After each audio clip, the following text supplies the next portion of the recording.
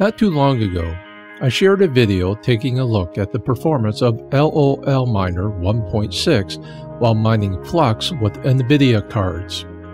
In that video, I skimmed over the fact that performance gains were also made with AMD cards, especially with the 5000 and 6000 series generation. In this video, we're going to take time out and look at mining performance with a small rig of RX 6700 XT cards. Before we get started though, let me share the overclocks that are being used. To get our baseline, let's revisit an older version of lolMiner. For today, we'll use 1.28a. For each test, I will have let the miner crunch numbers on average of 5 minutes. Let's take a look at the results. Note that the average for the individual cards is 33 solutions, creating a rig average of 99. To a degree, this number has always been disappointing, and for that reason, many of us had chosen to use a different software or put our AMD cards to different projects. It was not until more recently that Mini-Z was supporting the AMD lineup of cards to mine Flux. So now let's shift gears and take a look at Mini-Z version 1.9Z3. Again, after 5 minutes, we see that the individual cards are mining at nearly 39 to 40 solutions, giving the rig an average of just over 118. Compared to the older lolMiner version, this is good, providing practically an 18% productivity boost. Let's see where the latest version, 1.61 of lolMiner, lines up. The first expectation is an improvement over 1.28, since the developer is claiming up to 20%. Let's have the miner start and we'll take a look. After several minutes, the cards are running at about 38 to 39 solutions, and the rig's average is 116, delivering a 17% improvement. Of course, these are my overclocks, so your experience may vary. This improvement makes me happy. It makes my enthusiasm for Flux that much more. In my opinion, this puts lolMiner at the same level of Mini-Z when looking specifically at the AMD 6000 lineup. What about the older 5000 cards? Let's jump over to another rig where I have several RX 5600 XT cards.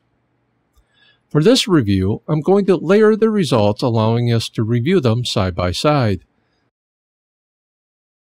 Looking at version 1.28 of lolMiner, we see that the 5600 XT at best are reaching 22 solutions, performing more poorly than a 1660 Super.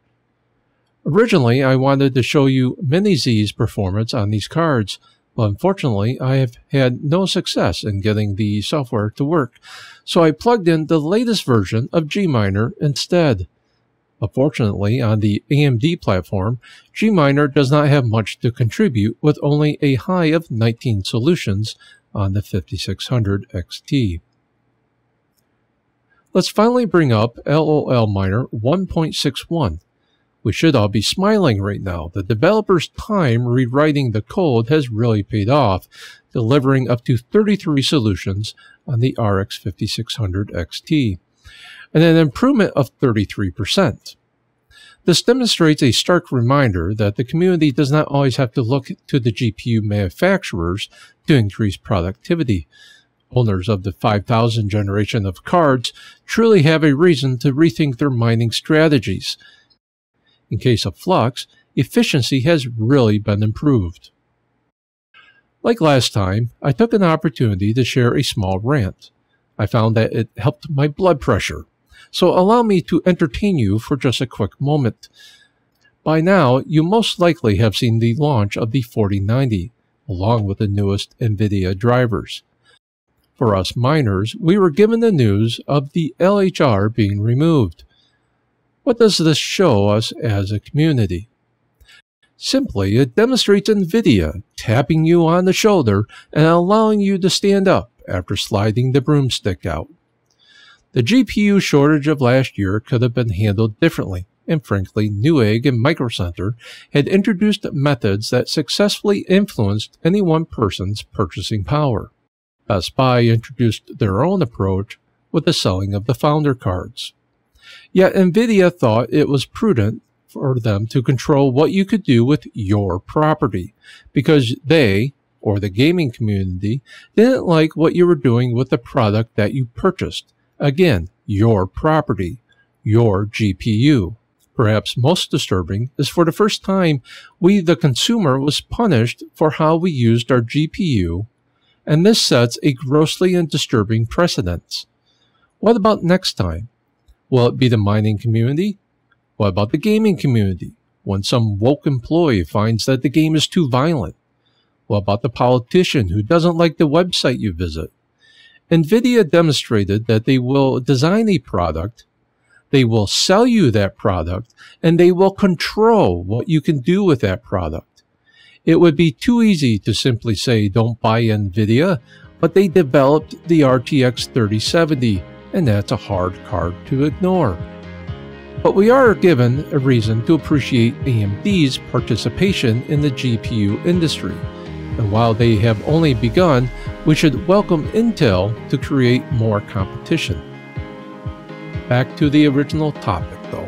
Previously, I had implied that AMD cards may be best left for the compile algorithm, and while that still is valid, the improvements obtained within lolMiner are significant and introduces new opportunities when mining Flux. If you're mining Flux on AMD cards, share your experience in the comments below. A like on the video is always appreciated, and if you haven't already, consider subscribing to the channel. Until next time, thanks for watching.